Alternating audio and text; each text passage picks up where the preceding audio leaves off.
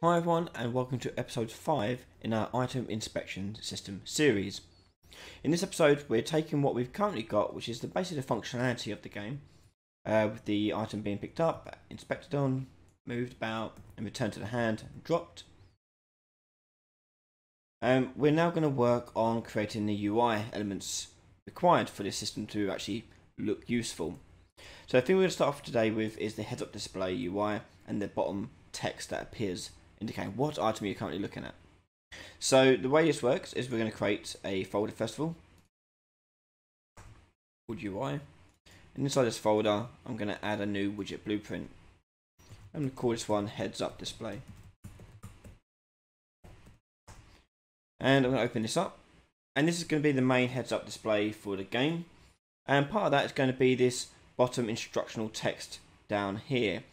So what I'm going to do in here is I'm just going to design it. So I'm going to drag a border in, and the border wires I'm going to anchor it to the bottom, and what I'll do then is reset the position to 0, 0, the alignment to 0.5, 0.5. So what that basically does is, you can see here, it lines it perfectly onto the center of the anchor being this sort of flower shape here. And after that we can then position it in the Y a little bit more higher up. We'll go minus 150 to get the position exactly where we want our bottom text to appear. I'm then going to click on brush color and choose a dark grey with an alpha of 0.8. Drag it to the top here, store it. And inside this border, we're going to drag some text into it. And this text is going to be the text that is going to change based on whatever you're looking at. So I'll call it placeholder text. Try it again. Placeholder text, like so. On the border here, I'm going to click size to content. And if you want, you can go into justification here, center align it, and center align it in the actual slot itself up the top. I'm also going to put some padding around this, so I'm going to change the padding here to be, let's change the left to be 10, and then comma 30. Actually, no, do the other way around. Let's do 30, comma 10. That's it. Cool. Okay, so there's our bottom text there. And so I'm going to just name these slots. Mostly I'm going to change the text here, so I'm going to rename this. So I'm going to name this one message text, and tick is variable, because that's going to be changing, so I'm going to make sure that's variable. We also want to make the border a variable too, because this thing will be hidden and shown throughout the game. So I'm going to go message box and make it a variable with a tick box. So we're now going to make it so this adds to the screen, and I'm going to do that in my game mode. Now I'm using the first person blueprint, so I can use the first person game mode, and I can in here go begin play, create widget, and choose a heads up display. I'm now going to promote that to a variable,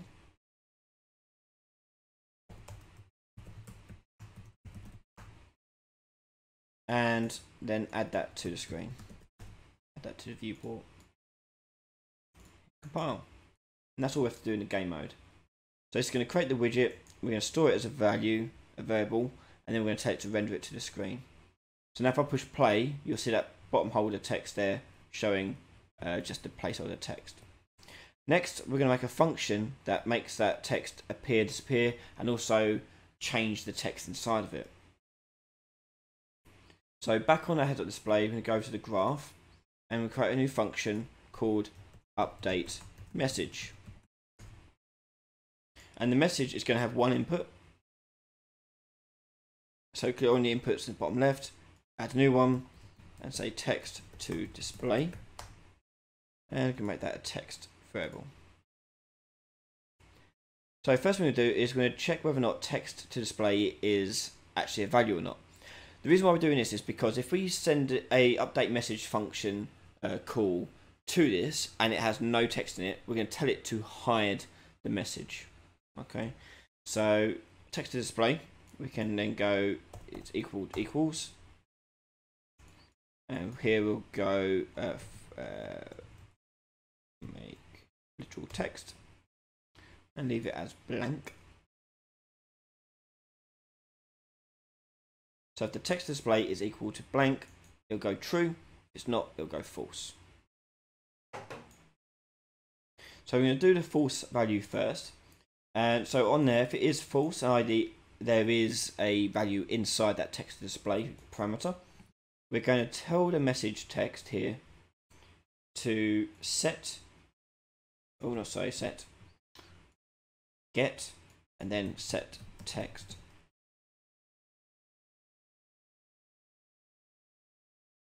to be equal to that text to display.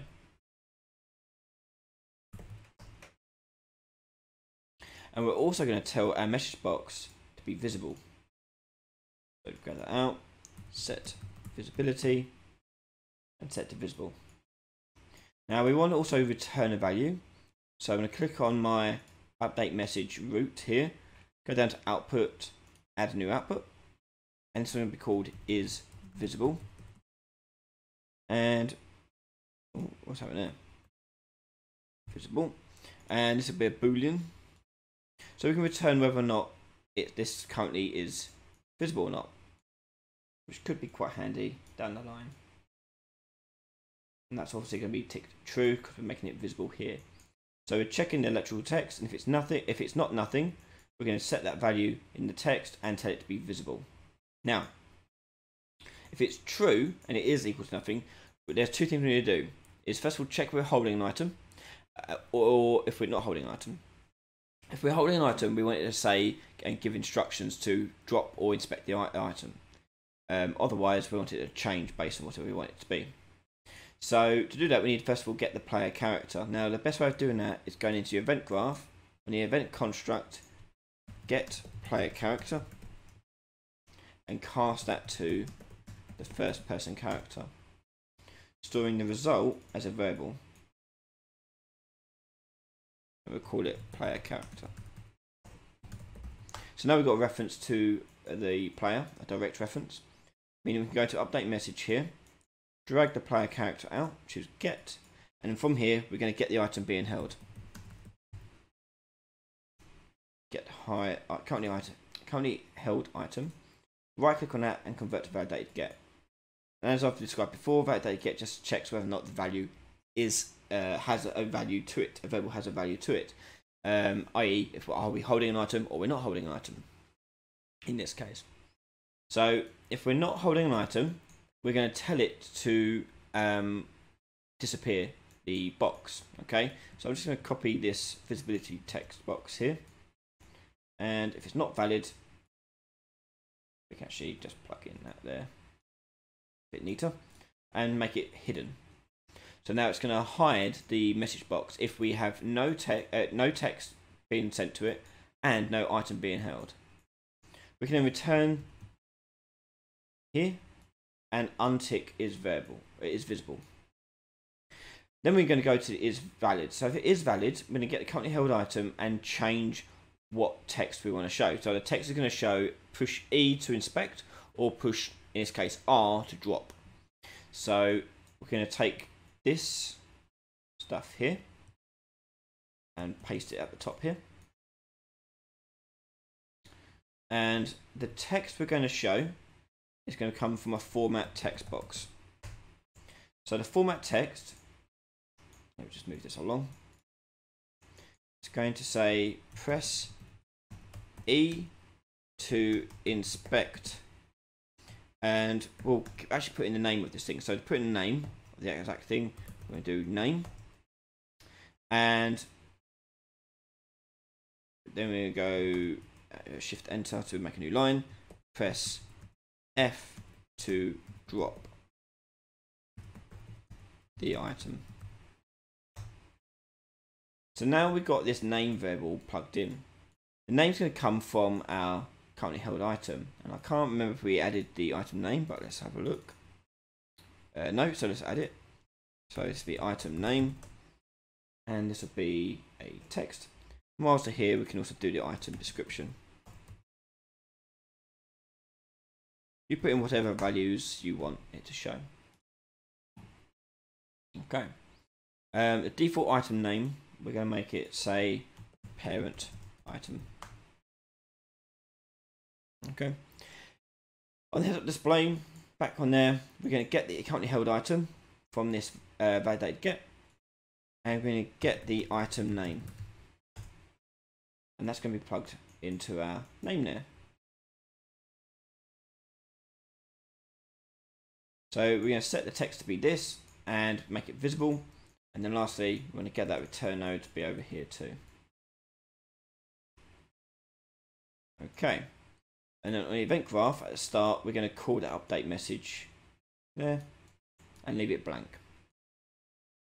Okay, so that's the function set up. We'll go through it quickly. So the function is going to take a parameter called text to display. First thing to do is check what that text is. If that is nothing in that parameter, it's going to go down here, change, if it's not nothing, it actually is something there, we're going to change the text to be whatever we typed in, and change the visibility of the message box to be visible. If there is nothing in it, we're going to check if we're currently holding an item. If we are currently holding an item, we're going to give instructions to how to control the item. If we're not controlling an item, currently holding an item, it'll make it hidden away from the player. Okay, so that'll do from that. So let's actually show this working in practice. So on my item parent, I'm going to look for my look at function, which we set up, which is over here. And over here, I'm going to get hold of that heads-up display and tell it to update that message. So the way I'm going to do that is I'm going to utilize this player character. So I'm going to go into my player character, and on begin play for this thing, we're going to get the game mode and cast to the first person game mode, which is the game mode we put that widget on. And here we can get the heads up display. That's why we had to promote it to a variable. And I'm going to promote that to a variable here on the player character. So I'm going to go CUD.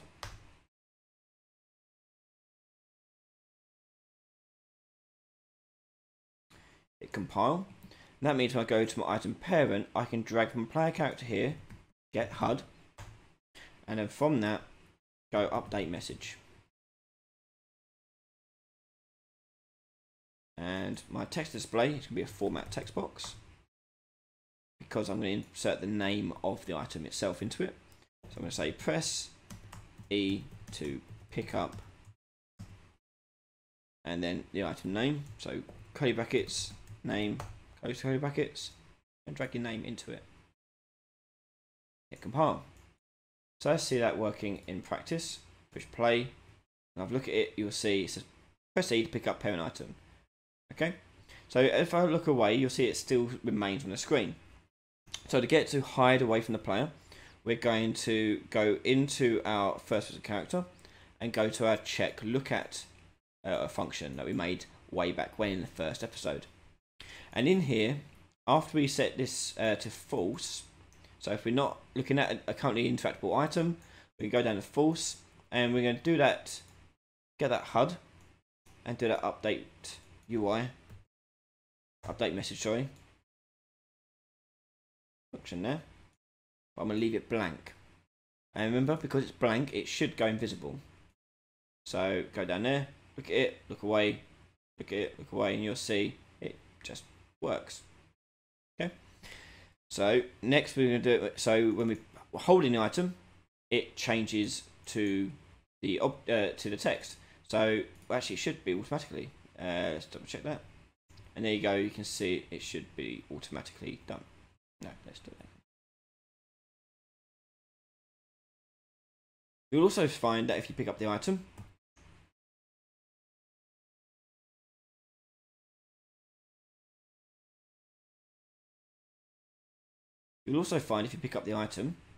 you can see it changes the text. Press E to inspect parent object, or push F to drop the item appears. And if I drop the item, not F, it's R in my case, so just change that text. So go to the UI, just change that quickly. R.